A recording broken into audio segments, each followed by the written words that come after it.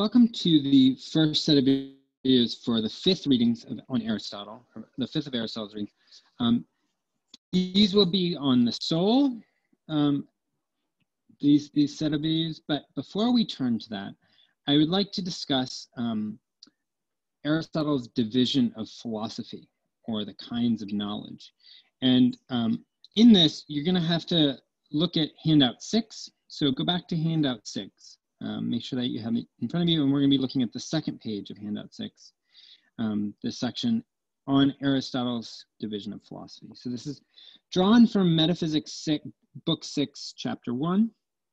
And the idea here is that there are three different kinds of sciences. So in Aristotle's day, and all the way up until really just recently, philosophy just was the sciences and knowledge and all of human knowledge. So all of human knowledge incorporated philosophy.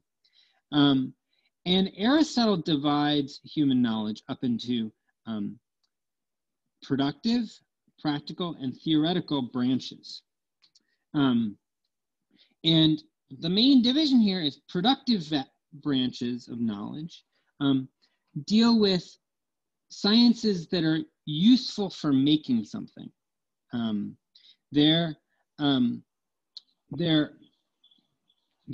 usually referred to as arts or crafts, where these are for the sake of doing something practical. So you could have an art or a craft, what's called a techne.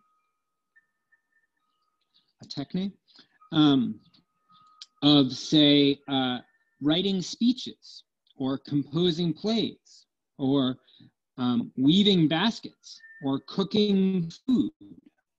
Right? All of these would be examples of productive arts for which the science would be a techne or a craft or an art. And you can see this Greek word techne in our contemporary word technology. Right. Our word technology, there we go. That technology is comes from that Greek word techne, and that refers to technical sciences. They're productive. They teach you how to make something, how to create something. We'll come back to techne in a few meetings. The next science is practical sciences. So these are going to include sciences that address how human beings should live, or answer what's the best life for human beings. And these are going to include ethics or morals, and politics.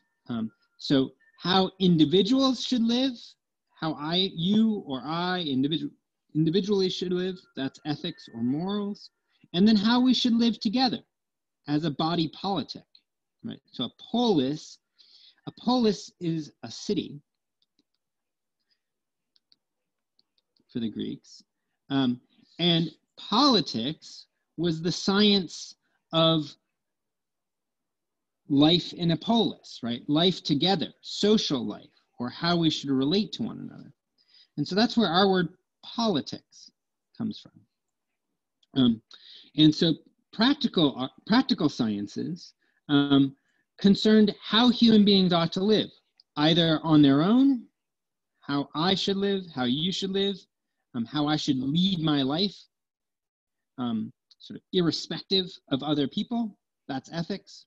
I mean, it might relate to other people, but it's really directed towards me, or how we should all live together communally in one body politic. That's politics. Finally, there were theoretical sciences, or what sometimes get called contemplative or speculative sciences. And that's what we've sort of been focused on in this class. And Aristotle in this chapter divides theoretical sciences up into three branches. And these are going to correspond to physics, mathematics, and metaphysics. And physics is what he calls separate and changing. Mathematics is what he calls not separate nor changing, and metaphysics is separate and unchanging. Okay, well, what does it mean to be separate or not separate? What does it mean to be changing or unchanging? Well, if something is separate, then it has existence on its own. What, according to Aristotle, has existence on its own? Think now back to the categories.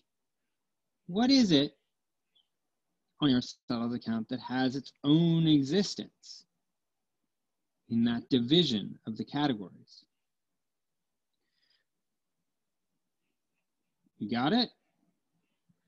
Well, if you'd said substance, then you'd be right. Substances are separate. They have their own existence. They're not present in other things. Right. So anything that's not present in is going to be separate. It's going to have its own existence. Mathematical beings, however, are not separate. Why? Well, they're present in other things. So circularity, so I suppose this is a plate, right? So plate, right? This plate, circularity is in it. That's present in the plate. And so being a circle is not to have separate existence. Why? Well, because to exist, circularity has to be in some object out in the world, like the plate. So mathematical beings, like circles, are not separate from empirical beings of physics, like plates or balls or water bottles or whatever, right? All the shapes are present in physical beings, right? So balls are spheres, my water bottle is a cylinder.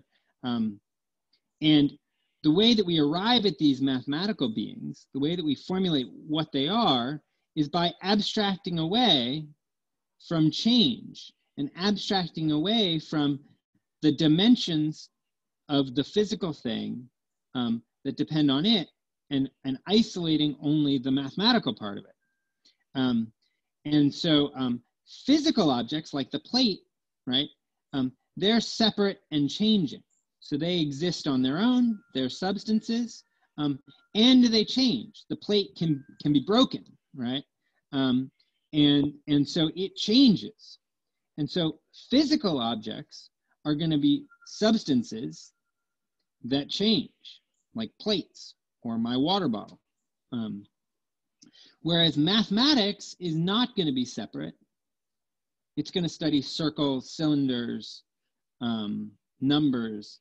And those objects don't change, right? They're present in physical objects, but they're not going to change. What a circle is doesn't change. It's a line whose points are equidistant from a center point, and that will never change.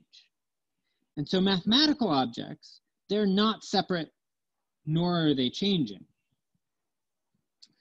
Metaphysics. What is metaphysics? So Aristotle says that it is separate and unchanging. So it's like mathematics in that it doesn't change.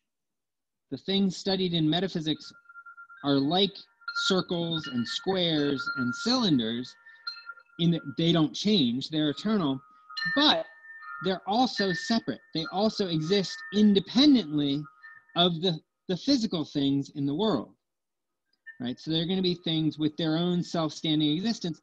They're going to be substances too.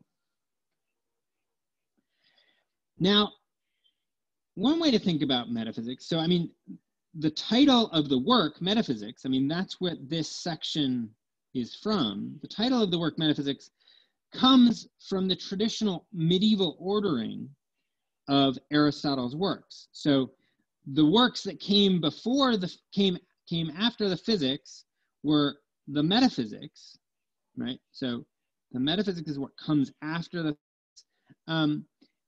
that's the scholastics who came up with this name. But metaphysics, this topic, also sometimes gets called first philosophy. It's sort of the thing that we study first, that has to be true first, that's separate and unchanging, and that on which, physical things, the physical world, is often seen to depend. And that can include theology. So it can include things like the nature of God, right? God is separate and unchanging. God is a substance. God doesn't depend on anything else for its existence. God isn't present in anything else. God also is eternal, right? So God is unchanging.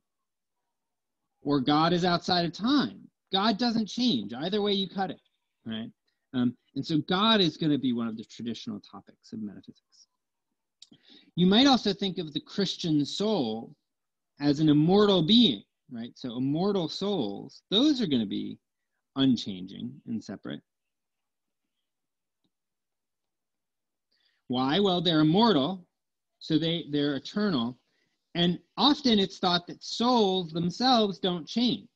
They come into contact with bodies, but that's not a way they change. They're the thing that sort of subsists separately and unchanging. And so often souls are a topic for metaphysics. But you might also think of things like laws of nature, right? Like everything that happens has a cause. That's also something that is unchanging, right? I mean, it will never be the case, it's often thought, that something happens and there isn't a cause for that thing. And so that's a kind of law of nature. It's not like the law of gravitation, which depends on the physical world. It's something like a definition of causality, right? It sort of has to do with what causality is. And that's also often thought of as belonging to metaphysics, as belonging to what determines the nature of the separate and changing things. So there'll be maybe laws of nature. Let's put a question mark by that. Okay. So that gives you some sense of the three major divisions of the kinds of philosophy: productive, practical, and theoretical. And then within the theoretical sciences, Aristotle's dividing that up into physics, mathematics, and metaphysics, where physics studies what's separate and changing, mathematics studies what's not separate nor changing, and where metaphysics studies what's separate and unchanging. You might notice also, I mean, if you think back to Physics Book 2, I think Chapter 6, Chapter 7 might have also talked about, there too, we get these distinctions between separate and changing. And there too, Aristotle is drawing on this division of the theoretical sciences into physics, mathematics, and metaphysics. So there you have it. That's Aristotle's division of philosophy.